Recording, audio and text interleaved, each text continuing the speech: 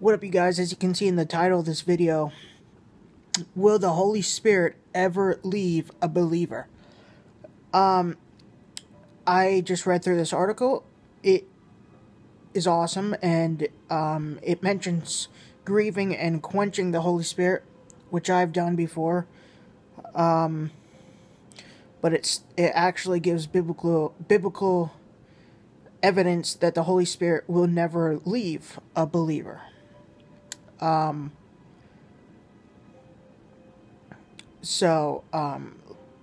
there's Bible scriptures in this, so it's good.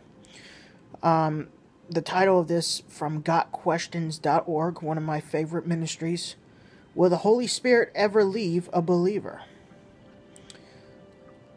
Simply put, the answer is no.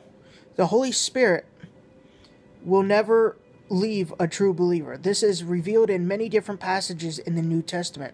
For example, Romans 8:9, which says, "You, however, are not in the flesh, but in the Spirit, if in fact the Spirit of God dwells in you. Anyone who does not have the Spirit of Christ does not belong to him.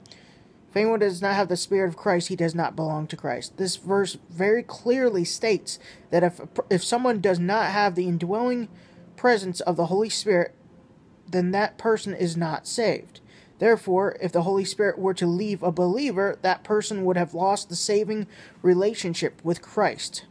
Yet, this is contrary to what the Bible teaches about the eternal security of Christians. Another verse that speaks to the permanence of the Holy Spirit's indwelling presence in the life of believers is John 14:16. And that says, "And I will ask the Father, and he will give you another helper to be with you forever." There's that word again, forever. So it's telling you you can't lose something that's with you forever. Here Jesus states that the Father will give another helper to be with you forever. Amen, Father God. Amen. The fact that the Holy Spirit will never leave a true believer is also seen in Ephesians chapter 1, verse 13 through 14. And that says, "In him you also, when you heard the word of truth, the gospel of your salvation, and believed in him, were sealed with the promised Holy Spirit, who is the guarantee of our inheritance until we acquire possession of it, to praise of his glory." Amen to that. The picture of being sealed with the Spirit is one of the ownership and possession. God has promised eternal life to all who believe in Christ, and as a guarantee that he will keep his promise, he has sent the Holy Spirit to indwell the believer until the day of redemption. Similar to making a down payment on a car or a house, God has provided all believers with a down payment on their future relationship with him by sending the Holy Spirit to indwell them. The fact that all believers are sealed with the Spirit is also seen in 2 Corinthians chapter 1, verses 22, and that says, "And who has also put his seal on us and given us his Spirit in our hearts as a guarantee." Okay, so anybody who tells me that you can lose the Holy Spirit is obviously not going by the Word of God, because I'm reading these out of Scriptures. "And do not grieve the Holy Spirit of God, by whom you were sealed for the day of redemption." That doesn't mean that it's going to leave you or be taken away from you. I'll get to that in a second. Prior to Christ's death, resurrection, and ascension into heaven, the Holy Spirit had a come and go relationship with people. All right, this is before Christ's death, resurrection, ascension into heaven. Prior to Christ's death, resurrection, and ascension into heaven, the Holy Spirit had a come and go relationship with people. The Holy Spirit indwelt King Saul, but then departed from him. 1 Samuel chapter 16, verse 14. This was before Jesus Christ ascended. 1 Samuel chapter 16, verse 14, ESV. "Now the Spirit of the Lord departed from Saul, and a harmful spirit from the Lord tormented him. Instead, the Spirit came upon David." 1 Samuel chapter 16, verse 13 states, "Then Samuel took the horn of oil and anointed him in the midst of his brothers, and the Spirit of the Lord rushed upon David from that day forward. And Samuel rose up and went to Ramah."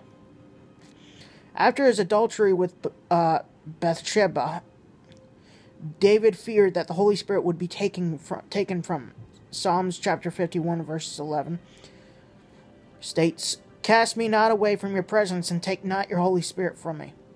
The Holy Spirit filled Bezalel to enable him to produce the items needed for the tabernacle. Exodus chapter 31, verse 2 through 5 states, "See, I have called by name Bezalel, the son of Uri, son of Hur, of the tribe of Judah. 3, and I have filled with him with the Spirit of God, with the ability and intelligence, with knowledge and all craftsmanship, to devise artistic designs, to work in gold, silver, and bronze."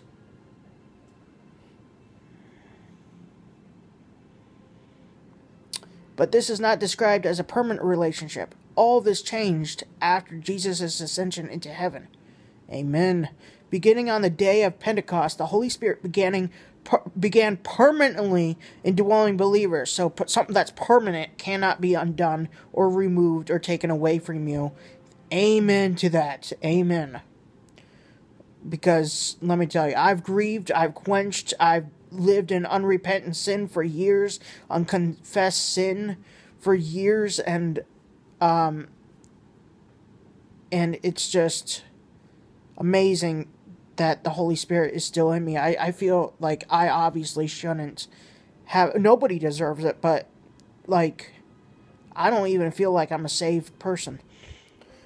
When the day of Pentecost arrived, they were all together in one place, and suddenly there came from heaven a sound like a mighty rushing wind, and it filled with the entire house where they were sitting, and divided tongues as of fire. The permanent indwelling of the Holy Spirit is the fulfillment of God's promise to always be with us and never forsake us. Amen. While the Holy Spirit will never leave a believer, it is possible... Okay, here we go. This is the part where it talks about grieving and quenching. While the Holy Spirit will never leave a believer, it is possible for our sin to, quote-unquote, quench the Holy Spirit. 1 Thessalonians chapter 5, verse 19 states, "Do not quench the Spirit." It's not indicating that the Spirit will leave you, because all that I've just read to you guys from Scripture and stuff, after Jesus Christ's ascension, the Holy Spirit began to indwell believers permanently. And sorry guys, I think I might be getting a cold. Or grieve the Holy Spirit. Ephesians chapter 4, verse 30. "And do not grieve the Holy Spirit of God, by whom you were sealed for the day of redemption." Seal. Again, a seal is a permanent thing. Sin always has consequences in our relationship with God. While our relationship with God is secure in Christ, unconfessed sin in our lives can hinder our fellowship with God and effectively quench the Holy Spirit's working in our lives. Let me tell you, I've definitely done that before. I've definitely lived in unconfessed, unrepentant, habitual sin for years. But it's amazing that God is showing me that His Word teaches that the Holy Spirit cannot leave a true believer starting after Jesus' ascension to heaven. I just got to put my faith and trust in His Word that it's correct. Where was I? That is why it is so important to confess our sins, because God is faithful and just and will forgive us our sins and purify us from all unrighteousness. Amen. 1 John chapter 1 verse 9 states, if we confess our sins, He is faithful and just to forgive us our sins and to cleanse us from all unrighteousness. So while the Holy Spirit will never leave us, the benefits and the joy of His presence can in fact depart from us. So never go into habitual, unrepentant, sinning lifestyles. After I got saved, I started getting drunk. When I first got saved, I had this overwhelming feeling of power from God and glory and peace in me when I placed my faith in Christ. And that stayed in there for like a long, like a month. And then I started to slowly go back into sin. and I started doing the things that I stopped doing before I got saved, that I stopped doing after I got saved. You know what I'm saying? So the things that I did before I got saved that I stopped doing after I got saved, I started to do again after getting saved, like a month after. And then the Holy Spirit's presence started dimming down and down and down. And then I to this day, from January of 2015, I got saved September 6th of 2014.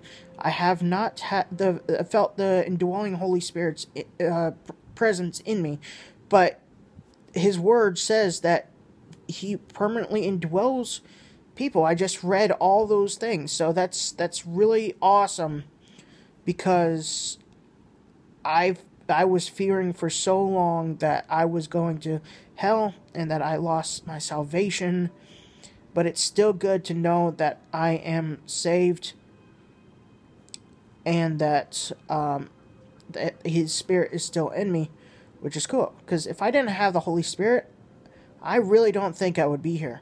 I would not see any change in my life, wanting to serve God more, wanting to follow God, wanting to forsake my sins. The sins that I know, that I used to do, like getting drunk and ODing on medication and stuff, that I knew that pulled me away from God, I have a desire to stop doing. And if I did not have the Holy Spirit in me, I would not have that desire to stop sinning, because it's the Holy Spirit that's pulling me away from those sins. You see what I'm saying? So that's awesome news that I still have the Holy Spirit. Otherwise, I wouldn't have even the slightest thought of change of heart to stop sinning. I would not even want to stop sinning, I should say. So yeah, there's that video. Like I said, I'm going to be posting videos now from stuff that's in the Bible, that's got Bible scriptures and stuff. Just to make sure I'm 100% accurate to what I'm teaching. And other videos that I make on here are just going to be simple inspiration videos, like if I make up poems for God. I have one of those on my channel. Search for poems I made up for God or something like that. Like inspirational poems for God or something like that, then I will post that as well. Or more Christian engraved rings, which I have a few more of those coming, which is cool. I'm about at like 40 Christian engraved rings, which is awesome. I call them faith rings, commitment bands, faith rings. I wear them every day. Different ones every day, or the same one every day, and I switch them up a lot. But it's to help me to keep my faith in God growing, and it works because I never have the desire to remove them, to stop wearing them, even for a day. You know what I'm saying? So, which is cool. But anyways, I hope you guys enjoy this video straight from the Bible. Got questions? Is a very good ministry. I love this ministry, actually. It's a really cool, awesome thing. You just they've got a search thing. You could just search whatever you want, like questions about salvation, questions about hell, questions about heaven, Jesus, God, Satan, demons, anything like that, and it will instantly find it. And there's articles about it that people ask, and born-again Christians who run this site, led by God and the Holy Spirit, answer them to a biblical standpoint. Anyways, I hope you guys enjoy this video, and I will talk to you later.